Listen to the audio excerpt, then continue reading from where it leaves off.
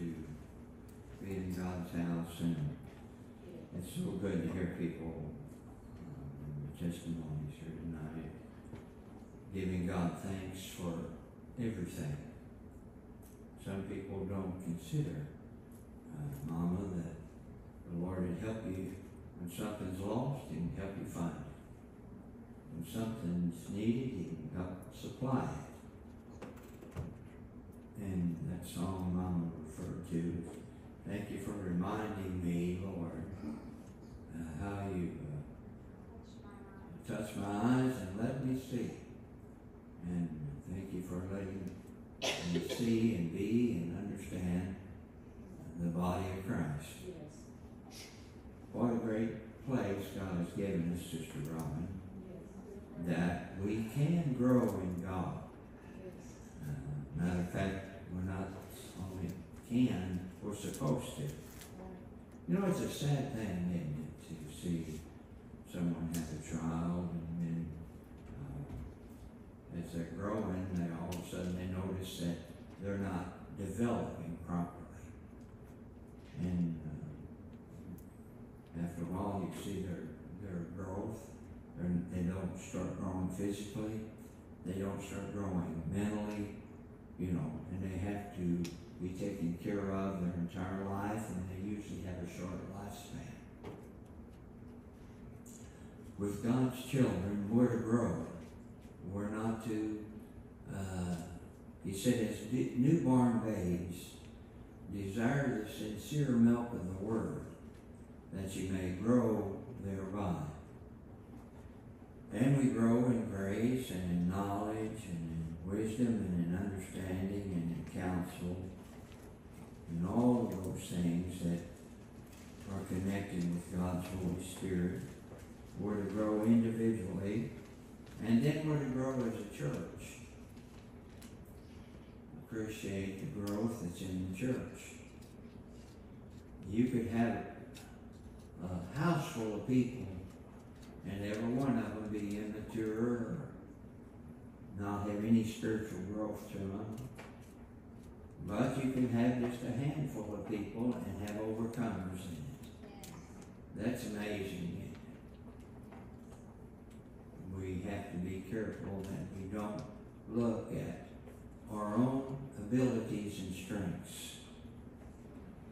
When Gideon had several thousand people, he thought he had too many. And God told him, said, you tell those that are fearful and afraid to go home.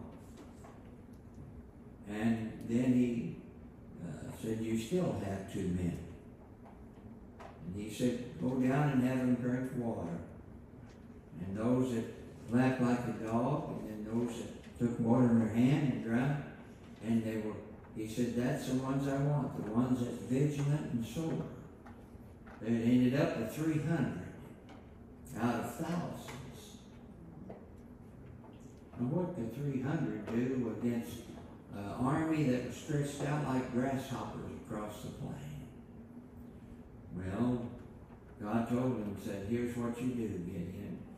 Said, you take a pitcher and put a light inside of it, and you take a trumpet and give one to every man. You know, it's kind of amazing that 300 people knew how to blow a trumpet. First time I picked up a trumpet, Sister LaWanda, I couldn't hardly make any sound at all. I learned to play it after practicing, but just to hand me a trumpet and say blow it, it's not as easy as you think. But apparently God gave them the ability to blow a trumpet. And they told them to surround the enemy on the hillside. And when you hear the shout go forth, the sword of the Lord and of Gideon be upon you. Said, break your pitcher and blow your trumpet and holler that out. The sword of the Lord and of Gideon be upon you. And when they did, the enemy seen those 300 lights and thought there was thousands with the sound. It could be God magnified that sound coming through with the voices and the blowing of the trumpets. And they began to kill one another and began to flee. And Gideon's men had a great victory. Well, there's to be a light in your vessel. He said, you are the light of the world. Now, it takes power to make a light. You know, something that has no energy at all is darkness. But in order to have light, there has to be power there. Like these lights here. There's a power plant somewhere sending out energy. Comes through the wiring, comes through the transformers, comes down the wires to the filaments in these bulbs. You know there's power that comes from God. He said, ye shall receive power after that the Holy Ghost has come upon you. Power to shine. Power for people to see God in you. He said, a city set on a hill cannot be hid. Well, we're not trying to be hid. We're set on a hill. Brother David, we're set on the highest place of the city. Mount Zion. And it's for people to see God. But then there's to be a message. Everybody is to be able to speak for Jesus.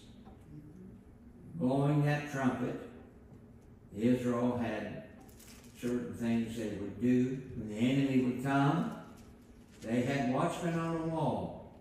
And they would blow a trumpet, a certain sound. And the people knew which wall to go to. They knew which direction the enemy was coming from. Sometimes they'd blow a trumpet of assembly. They knew to gather together and which direction to go. Well, we're to have the word of the Lord within us, that you can sound an alarm to your loved ones. You know, a minister can't get around to everybody and speak to everyone, and you can't speak to everyone. There's nobody that can speak to everyone, but you can speak to those that you have influence with, those that you meet, those that you talk to. Smith Wigglesworth was a Pentecostal minister in the early part of the last century, and he had a lot of credits as far as praying and people being healed, God helping that way. But he'd go out and stand on a street corner praying. People walking up and down. He'd pray, God, would you show me who to witness to? He said he'd feel the Holy Ghost. And he'd open his eyes and there would be somebody walking. And God would let him know, talk to this person. You know, you can talk to a lot of people and it don't do any good. But if you talk to a heart that's open, that's hurt, that's wounded, that's hungry, that's desiring, just a few words can cause that individual's life to change. He said many times they'd be kneeling at the curb, praying that person through to salvation and sometimes the Holy Ghost. Well, that light and that power that's within us, you might say, well, I'm not a minister. I don't have power. That's not what the Scripture said, is it? He said, you shall receive power after that the Holy Ghost comes upon you, if you're a minister. He doesn't say that, Mama. You shall receive power after that the Holy Ghost come upon you. Now, the ministry has power, but the saints have power.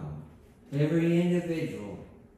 You know, it's power to be able to talk to God and know He hears you and He answers. If God answers in the little things, you know He will answer in the big things. If God cares enough to supply your daily need, give us this day our daily bread, and you turn around and thank Him for it. Don't you know He'll supply your big needs? He'll take care of you. And so it is with the body of Christ. God hears our prayers collectively. Now, if God hears you when you pray, and God hears me when I pray, every one of us, can you imagine what it does for all of us to pray the same thing? And pray together. And direct praise and prayer. Brother William Whitlow talked on prayer a lot. He said, when you pray, he said, always add praise with your prayer. Don't just ask God to do this and ask God to do that. But worship Him and praise Him. Now that's what we do when we come together and we call it church. We begin to sing praises. We stand up and pray first and ask God to help us. Ask God to bless and come in our midst. Supply the needs of the church in this service. Every service we have needs. And then the songs of Zion start. And we begin to worship the Lord. We begin to thank Him. Thank you, Lord, for reminding me I'm in the body of Christ. You know, sometimes you have to be reminded who you are and where you are. Everybody, if you're normal, which everybody is pretty normal, we get the feeling we're nobody. I'm nobody. Or the church, we're nobody. We're no big thing. God's not looking for a big thing. You think God's looking for something big? What is this world got that is big? The only thing is a humble person down on bended knees worshiping God. That's the only thing in this world. When the angels came to Abraham and said, we're going to go down and investigate what's happening in Sodom and Gomorrah. And we're going to destroy the city for the wickedness thereof. And Abraham said, well, if there's 50 righteous, will you spare the city? He said, yes. Now that was a wicked city. He said, well, if there's 40 righteous, would you spare it? They said, why, yeah. He said, how about 30? If there's 30 righteous, and there had to be thousands of people living there in them twin cities. And they were very wicked. He said, yes, for 30. He said, peradventure, 20. If there's 20. He said, no, we won't destroy it if there's 20 people living there. He said, well, let me ask one more time. If there's 10 righteous, would you destroy the city or would you save it? They said, if there's 10 righteous, we'll save it. There wasn't. But do you know what God does when He destroys evil? He delivers His righteousness, His righteous children. During the flood, someone said, God destroyed the world with the flood. No, He didn't.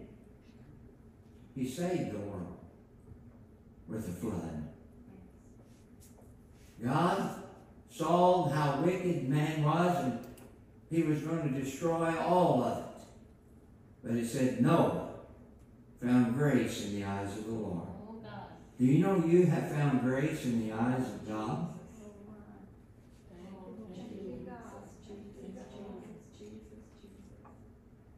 So when God destroyed the antediluvian world, He built an ark and saved Noah and his family. When God destroyed Sodom and Gomorrah, the angel said, Lot, get up and get out of the city, because we cannot do anything until you're out of here. Well, angels is pretty powerful. They killed 100,000 in one night. One death angel did. But they said we can't do anything. That means God was holding them back from destruction, destroying them cities, until the righteous were removed out of it. So Lot got up, his wife and his 2 daughters, 4 people. It wasn't 60, wasn't 50, wasn't 40, wasn't 30, wasn't 20, wasn't 10, wasn't even 5. 4 people, and his wife looked back, and she was destroyed.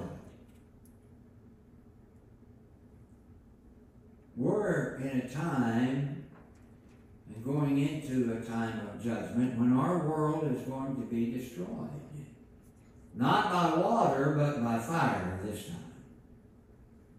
Man-made destructions.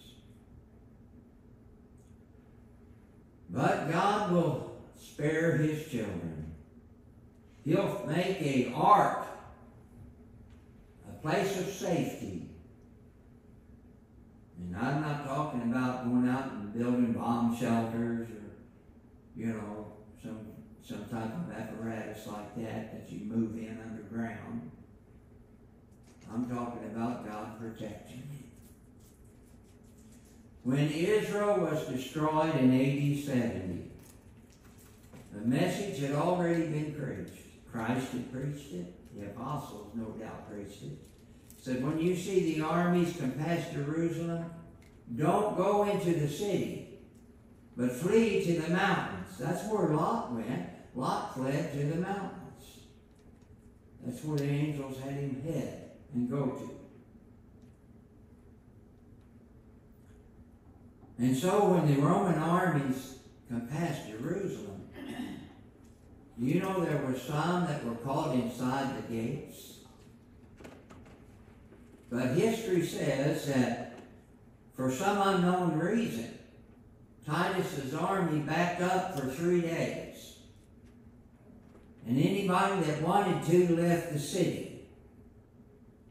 And when they came back, nobody left the city. Said, better were they that died of hunger. Or better were they that died of the sword than they that died of hunger. Deuteronomy said, I'll burn them with hunger and send them to the lowest hell. For their rejection and murder of God's Son. In our near future, God is going to deliver from behind the walls of Babylon any children that will come out. But I know human nature, and I'm sure you do too. I'm going to say there were some that knew that message and still held to the safety of the city of Jerusalem and didn't come out and died there. So anytime God has destroyed a nation, a city like Sodom and Gomorrah, a nation like Israel, or a world like the Andalusian, he's made a way for the righteous. Thank you, Lord. Yes. Have no fear. Don't be afraid. God makes a way. He's the way maker. He will make a way for you in the darkest night. In the most severe times, God will protect his children. Don't you know 1,000 can fall to your left and 10,000 to your right, and no harm come to thee? They threw Paul and Silas into jail. It said, and while the blood from their backs was running down, the prisoners round them heard them saying, oh, we're going to higher ground. And the jail door opened. guard started to kill himself because he thought they all escaped. Paul said, do thyself no harm. We're still here. And do you know he went in and washed their feet, fed them, and was converted to Christianity? The jail keeper. Peter was in jail. A band of soldiers, and one on either side, and it looked like he was chained to him, because they had killed James, the Apostle James. And they saw it pleased the people, so they were going to kill Peter. But an angel came. They were praying to deliver Peter, Lord, deliver Peter. An angel came, smote him on the foot and said, get up, Peter. Peter thought he was dreaming. The shackles just fell off. He got up and started following this angel, and all these soldiers is asleep. God's got a way of delivering. And it said he went to the prison doors, and the gates just opened on their own accord. And he walked out, was out in the street, and the angel left, and all of a sudden he realized it wasn't a dream. He went to the house and knocked on the door. The little damsel came and said, who is it? He said, it's Peter. And she ran back inside and said, hey, Peter's outside. They're in there praying the Lord to deliver him. And they said, no, can't be Peter. He's in prison. No, I heard him. He's standing at the door. No, we don't believe that. Boy, what? It's kind of like the little boy. They said they were praying. The church is having a drought, Sister LaWanda. And they said, come to prayer meeting Thursday night. We're going to pray that God will end this drought and give us rain. And said out of all the people that showed up, there was one little boy that brought an umbrella.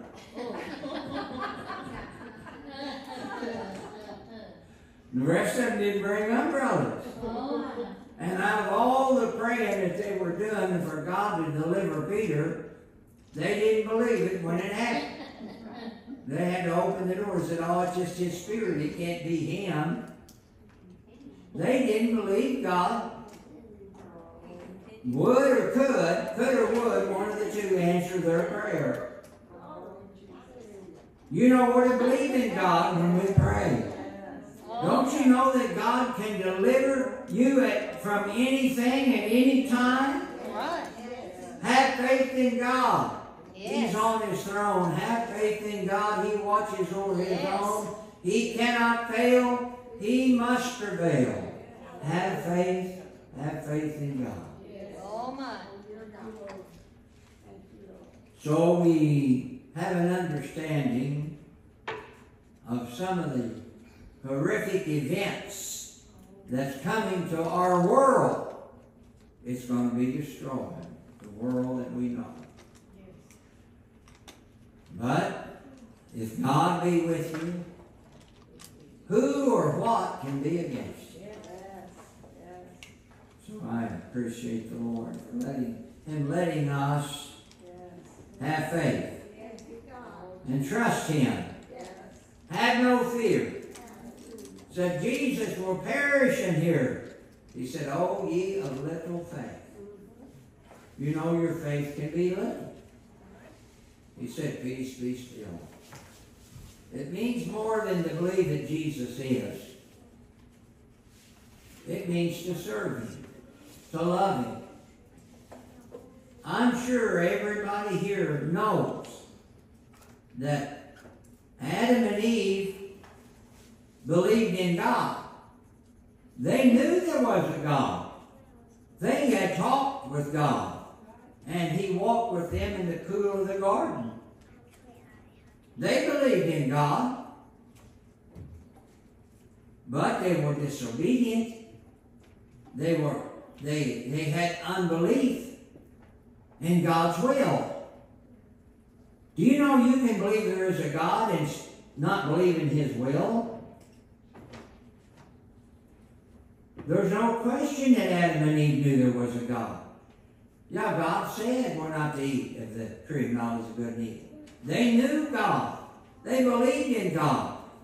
The world hangs their hat on the saying, if you believe in God, you'll be saved. But you got to know what that entails. It's more than just believing there is a God, but it's knowing God and understanding God and believing in God's will. God has a will for you. It's not His will that any should perish, but there's a lot of people perish. Brother Garland said, out of all the billions of people that live, there's just a few that are called Christians. And out of the few that are called Christians, there's just a little group that believe in salvation. And out of the few and the little, there's a tiny group that believe in Holy Ghost baptism. And out of that few, little, tiny group of people, there's an insignificant, I don't know how small you could go with it, but there's a group that understand God, and that's part of the body of Christ. People want to count numbers. There's 8 billion people in the world today. 8 billion. How many do you think are Christians? How many? Very few compared to the billions that live. The body of Christ. Someone said the body's bigger than you think. Well, our group of people, we could probably muster up, I don't know, 100,000 maybe? In every body in every church? 100,000. But let's say it was 10 million. What's 10 million compared to 8 billion? 8 billion is 8,900 million. No, 7,900 million that aren't in the body if 10 million was in the body. And I don't know where, Brother David, at this present point, there's 10 million in the body. Said, oh, your church is little. Well, I belong to a little group of people. It's a little group of people that's going to heaven. It was a little group of people that got on the ark. It was a little group of people that left Sodom and Gomorrah. It was a little group of people that got out of Jerusalem alive. It's a little group of people that make the bride. So that's 144,000. That's stretched over 6,000 years. From the time in the Old Testament all the way up to the time of the catching away of the bride. That ain't very many people.